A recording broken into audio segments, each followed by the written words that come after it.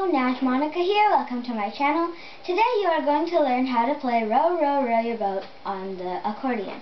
Just a quick example.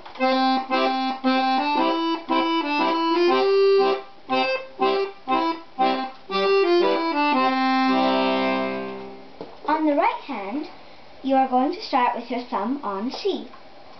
So you're going to press it 3 times. Then with your pointer on D, with your middle finger on E, then E again, then D with your pointer, then E again, F and G, then a little pause, and you're going to skip all the way with your pinky to the next C. Then with your middle finger G, with your pointer E, and with your thumb C, and then with your pinky G, with your ring finger F, with your middle finger E, with your pointer D, and with your thumb C. This is how it will sound if you do it quickly. Now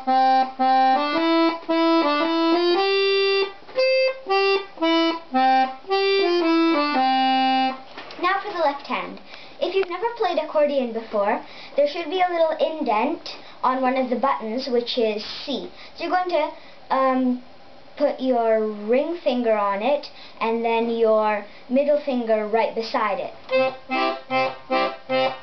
If you go up, see, up, that would be the G chord, which we also use in this song. So let's go slowly together, starting on the C chord.